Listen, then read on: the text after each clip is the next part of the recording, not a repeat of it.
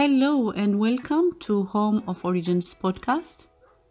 So this is episode 6 and it's the third part of Empress Menen, and it's about her strong faith in God and how she humbly gave her crown to keep her promise for being liberated, and also her speech to say thank you to the Almighty Lord and to encourage unity.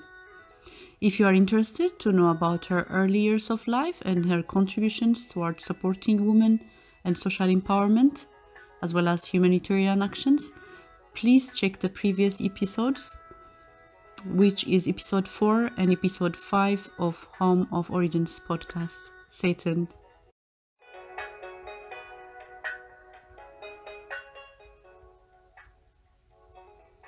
When Empress Menen was exiled from Ethiopia during the Italian occupation from 1936 to 1941, she made a pledge to the Virgin Mary at the Church of the Nativity in Bethlehem, promising to give her crown to the church if Ethiopia were liberated from occupation.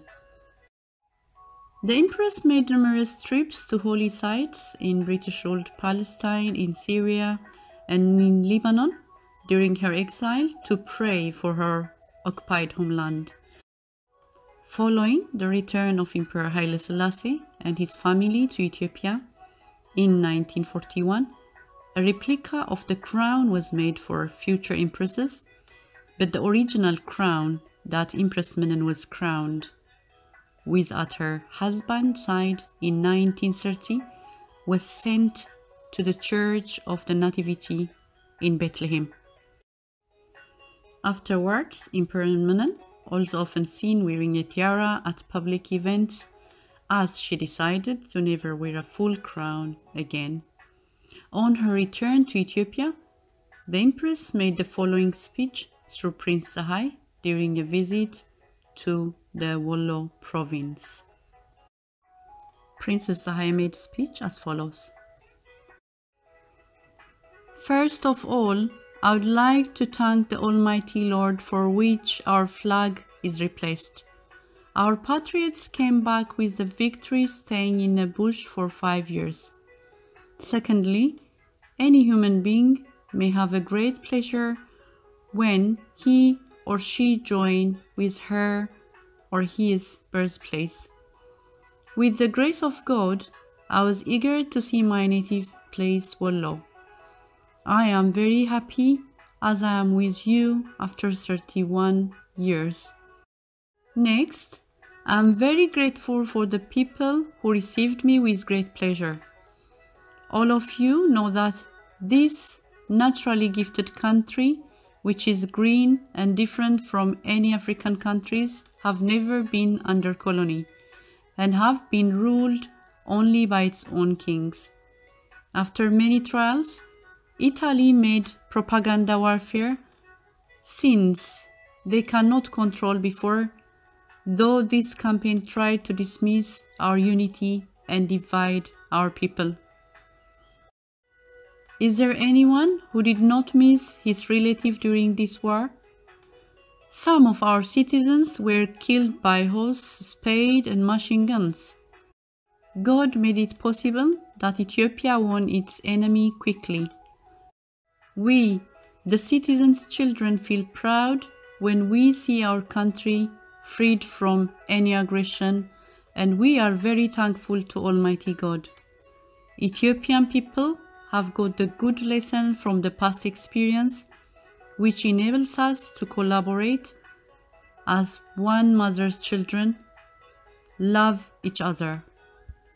This made every Ethiopian to struggle for the country's independence and freedom. You have seen that people without freedom is victim, as this was seen during 5-year aggression. Indeed, our people did not hate native rulers as far as they kept the language, custom, and tradition of the people. But Italians tried to rule in a subtle way during the aggression, Even though the enemy killed our people, patriots went to the bush and some went abroad in exile. The situation surprised the world. My native ladies and gentlemen of Wallo, our country has been free since 3,000 years back. However, through the help of England and fierce struggle of its children, we freed our country, the flag and the king for our common motherland, Ethiopia. We have to be one and united. The prince crown is selected and came up from you. Our beloved son, Prince Meredasmach Asfawasen, is with you. Even though I was separated for 31 years physically, it is impossible to say that I was living alienated myself from you. I was with you spiritually. Our beloved son is your governor. I believe you may be very happy when I tell you this information. You may service him loyally and kindly. On the other hand, he may share your problems and help you. He may administer you through good justice. Please give him advice and assist him anytime. Let God keep our fertile country. Let God make it possible. Long live to our flag. Empress Menen performed perfectly in the role of Empress Consort. In her public role, she combined religious devotions, concern for social causes, and support for development outlines, with the majesty of her imperial status. Outwardly, she was a well-behaved wife, visiting schools, churches, exhibitions, and model farms, attending public and state events at her husband's side or by herself. She took no public stand on political or policy issues. Behind the scene, however, she was the emperor's most trusted advisor, quietly offering advice on a whole range of issues.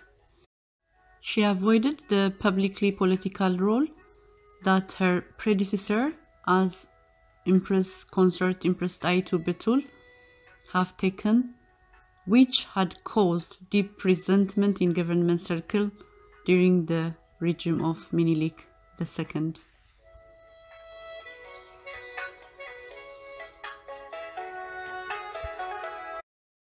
In April 18, 1949, she celebrated the 25th anniversary of Empress Menen School. On this celebration, there were a lot of people. The school had shown progress and gave the chance for all girls to be educated. On this occasion, she extended her message through Tafarraorg to the gathered people. His Imperial Majesty King of Kings believed that there is nothing better for the development of country's progress and development except education. In this regard, on his willingness, he built many schools for boys. But if girls are left behind without having regular education, may have disadvantage. Therefore, I have opened his school for the merit of girls for the 25 years since I believe girls should learn as boys. These schools were discontinued by the invasion of enemy against Ethiopia while it was processing its own ongoing objectives. By the grace of God, the school resumed its function after the victory. May girls have got the chance to be promoted as the higher level of education after graduation in this school. Many of them are working in the government offices and in private organizations. If my country's girls get a chance to learn the standard education I hoped, they can contribute a lot which is expected from them as their brothers. There were no more than 50 students before 25 years when the school was opened, but today there are about 1,300 students. This number is increasing because girls are aware of the advantage of education. I am very happy to see to this progress. I thank the Almighty God, for which I celebrate the 25th of Empress Menen School. I thank the director of this school and lady teachers, for which they shared the problem of the school and the progress of the school.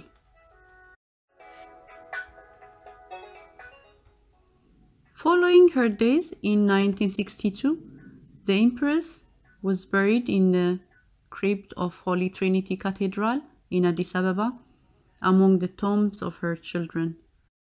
There was a tribute to her charity, her devotedness, and her role as advisor and helpmate to the emperor, as well as her personal kindness and goodness.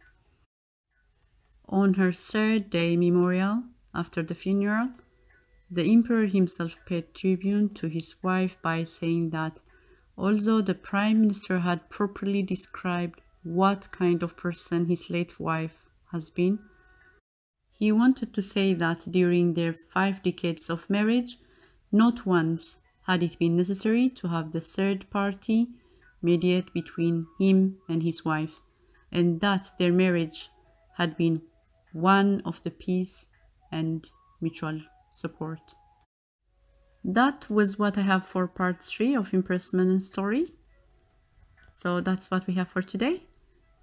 So please stay connected. If you have any suggestions or comments, you can email us at info@ethiopianismwithz.com. For now, I'd like to say thank you and hope to see you soon in the next episode. Have a great day, everyone.